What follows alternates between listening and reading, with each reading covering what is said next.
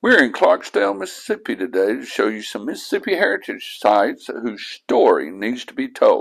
There was a thriving shopping and entertainment district extending along 4th Street and up Issaquah Avenue. Black-owned businesses and churches lined the streets alongside businesses owned by Chinese, Jewish, Russian, Polish, Greek, Syrian, Lebanese, and Italian merchants. The New World District title derives in part from the name of a salon near 4th and Issaquah owned by Nelson Jones. It was called Nelson Jones' New World.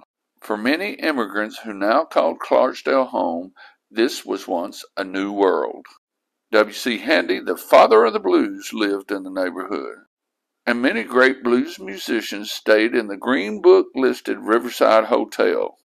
They played at juke joints like Wade's Barbershop and Lounge, the Casanova, Club Champagne, the Blue Den, JJ's, the Dipsy Doodle, and of course the Red Top Lounge.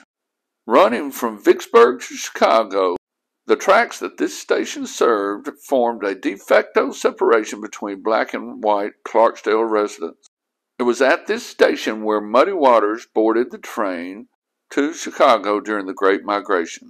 On August 23, 1961, Mary Jane Piggy, Adrian Beard, and Wilma Jones entered the whites-only waiting room attempting to buy a ticket to Memphis. They were arrested and charged with intent to disturb the peace. They were only 18, 16, and 14 years old. The station was desegregated later that year. A WPA project in 1955, the Civic Auditorium held a membership meeting of the White Citizens Council, a supremacy group founded by Clarksdale native Robert Patterson. In 1961, it became the site for several protests against segregation, which brought attention to the Clarksdale civil rights movement. This is the Greyhound bus terminal. In the fall of 1961, civil rights activists Vera Mae Piggy and Odessa Johnson conducted a sit-in at the whites-only area of the bus station. They were met by police. They came back again and again, and on December 27, 1961, Clarksdale police removed the segregation signs. The bus terminal is now home to a Wingstop, owned by Clarksdale native rapper Rick Ross. This theater was opened as the Marion Theater in 1918 and became the Paramount in 1931. It closed in 1976. The entrance to the segregated balcony, the back alley stairs, are still visible. Civil rights activists picketed the theater in the 1960s, and it was desegregated in 1965. Woolworths, located in this building, was an anchor for downtown businesses and had a classic 27-stool lunch counter. Irene Lloyd and Myra Jones planned a demonstration here in 1960, but rather than integrate, the store closed its lunch counter in 1963. There's not much left of Vera Mae Piggy's beauty salon, but it was once a safe place for civil rights activities, organizing, and shelter.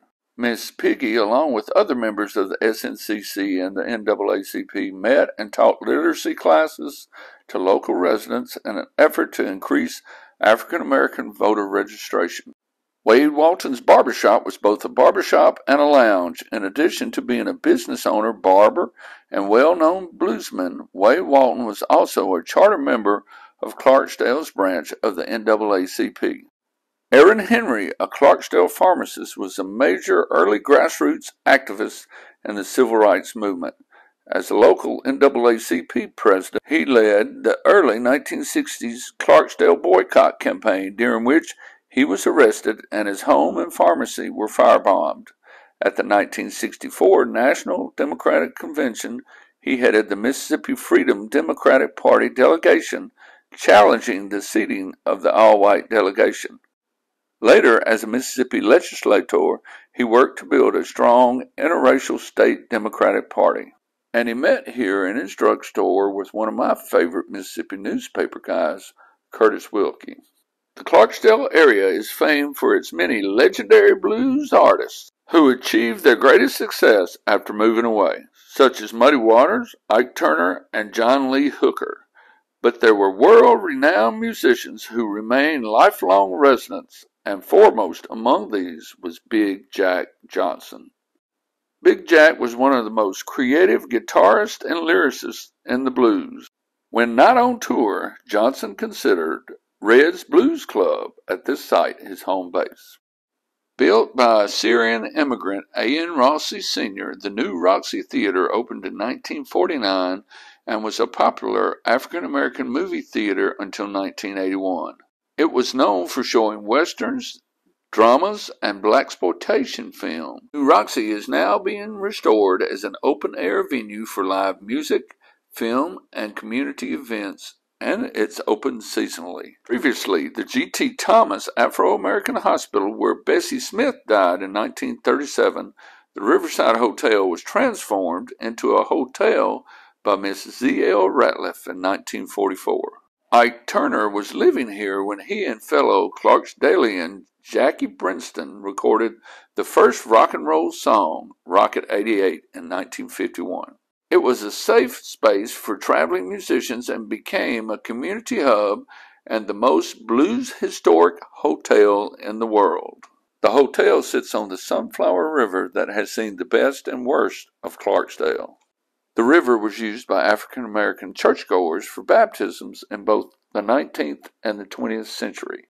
On September the 19th, 1919, L.B. Reed, a returning Black Army veteran from the American Expeditionary Forces, was hanged here for allegedly dating a white woman.